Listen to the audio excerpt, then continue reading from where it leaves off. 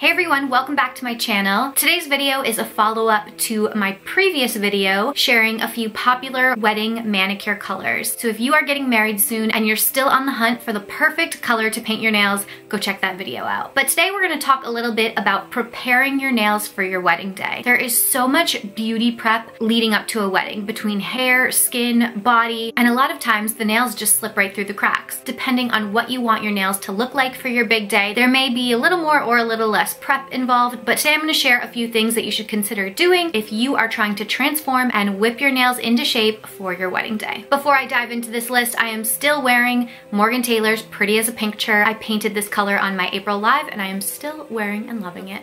Let's dive into this list. First up, determine your ideal nail shape. Do you want your nails to look like they do every day? Do you want to grow them a little longer? Are you trying to go with a square, rounded, or almond shape? Once you can identify the look you're going for, you can then create the perfect routine and manicure maintenance to get your nails into the perfect shape. Number two, about 2 months before your wedding is when you want to start paying attention to your nails, when you really want to start upping the care, upping the maintenance, and getting them to a good place. I found that 1 month is really sufficient for me to completely rehab my nails, but for a wedding you want to give yourself a little more buffer time to get them altar ready. Okay, number three, no biting and no clipping. And I'm not just talking about your fingernails, I'm talking about your cuticles as well. You want to stay away from any kind of nipping tools or nail clippers, especially if you're trying to grow your nails, but taking care of the skin around the nail is just as important as the nail itself. Number four, my favorite, it should be number one, cuticle care. Make sure you're moisturizing, hydrating, oiling, and just tending to your cuticles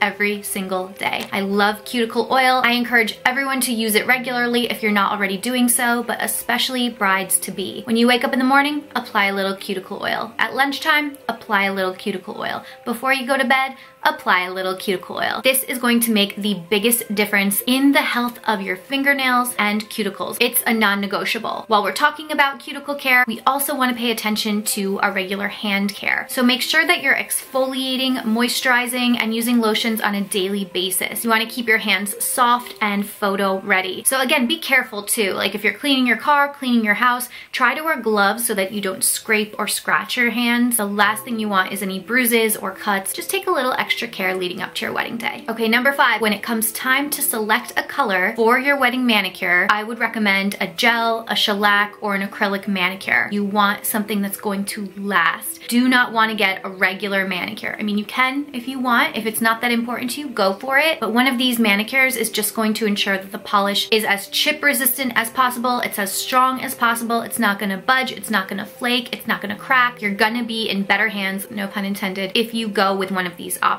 So it's totally a personal choice, but that is just one of my recommendations. If you're not comfortable getting a full gel manicure, I would recommend Acrogel or gel overlays. I talk about these a lot on my channel. You can check out some of my videos demonstrating how to do this. I'll link them below. But it's basically a base coat of gel polish or gel and acrylic powder combined to give you that strength that a gel manicure provides. So it's going to help your nails stay strong, keep them from breaking, and then it's actually going to retain the polish better as well. You're going to find that nails with this kind of base don't chip, don't flake, and have a much longer shelf life. Is that the word? Shelf life? They just have a much longer life than a regular manicure would. All right, as wedding day approaches, you might be wondering, when should I paint my nails? I would recommend getting your manicure done 1 to 2 days before your wedding. We know there's a lot of prep involved with setting up for a wedding, so try to do as much of that beforehand as you can. Pack the car, drop off items at your venue, and then get your manicure. Try to do as much setup in advance as possible. Again, a gel or shellac manicure should not chip. It should be completely resistant to all these activities, so I wouldn't worry about that too much, but it is always good to get as much done in advance as possible.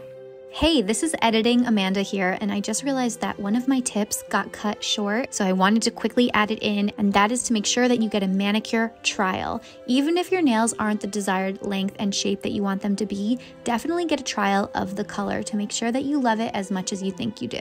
Okay, last but not least, don't stress. I know this seems so minuscule.